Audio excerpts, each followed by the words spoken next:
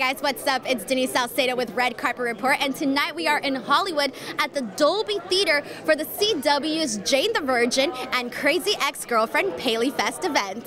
Hi, Gabrielle. Nice to meet you. I'm Denise. How are you? Nice to meet you. Gabrielle, nice to meet you. Nice to meet you. You look lovely, by the way.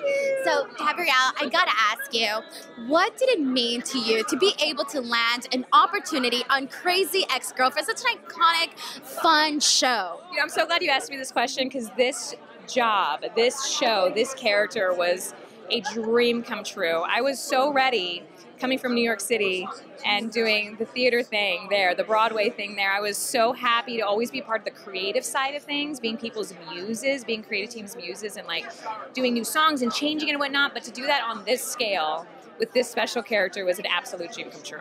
Did you ever think that you were going to make that leap, you know, from the stage to actually being able to incorporate that onto television? I really didn't think I was. I feel like the universe's plans are so much more fun than mine. And one big show for me before Crazy Ex-Girlfriend didn't work out on Broadway, and I went in for that audition like 12 times. As much as the team loved me and I loved them, it just wasn't going to happen. And I let it go, and I was like, I know my worth, and if this is not it, then it's going to be something else, and then this happened. So it worked out for the better. Yeah, so life lesson, like we all have to keep relearning is like just trust the universe, do your work, but also like know your worth and let things go if they don't happen. And it really did. It was really worth it.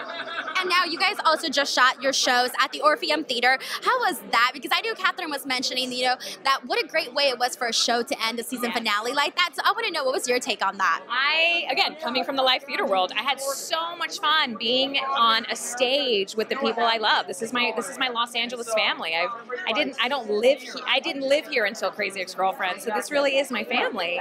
So to be able to like celebrate the show, not only with the cast, but also with our 3 songwriters, Jack Dolgen, Adam Schlesinger, and Rachel Bloom, they were on stage as well, and we were able to like just let them pick the best version, cut down version of 150 songs. I'm so glad I wasn't in charge of that task, and we just were able to just really support each other and also sing behind each other, be each other's ensemble. So we had a really, really good time, to say the least. That's really awesome. And last question for you, I want to know, what's next? What's after? What do you have planned? Oh, there are some projects in the mix. I can't really talk about them yet, but I have to say this year, for being now like a free entity of Hollywood, I feel like this year's like my cotillion. It's like my coming out party. I get to introduce myself to so many new projects, whether they turn out for me or not. You know, I just get to like read some new material, go in for some dramas, go in for some other comedies, and like try some sketch stuff. But I've had a really good time living in Los Angeles. My husband and I are very happy here.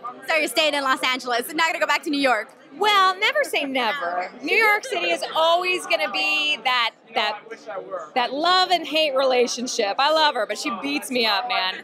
But we don't miss her yet. I'll say that. You know, we would rather have kids here. You know, like it's just expensive, and there's grass here, and I'm in a car. But I have to say, we really fell in love with New York. I mean, with Los Angeles, I felt a little guilty about it in the first year, and then we accepted it, and we've planted some roots here, and we've enjoyed ourselves immensely. We just need to do some like quintessential LA things. Like maybe the only thing we've done is the PCH. I gotta get out there. Yeah, you gotta get out there and explore. Yeah. Like the Hollywood sign. Yes, we haven't done even that yet. Oh my gosh, I feel you on that.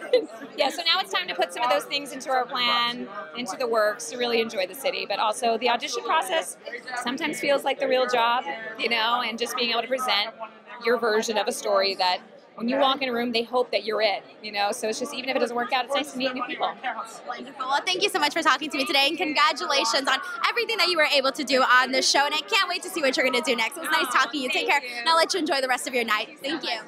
All right, guys, as always, thank you guys so much for watching. If you liked this video, make sure to give it a big thumbs up, subscribe to the channel for more, and in the comments below, let me know what you think about these 2 shows coming to an end.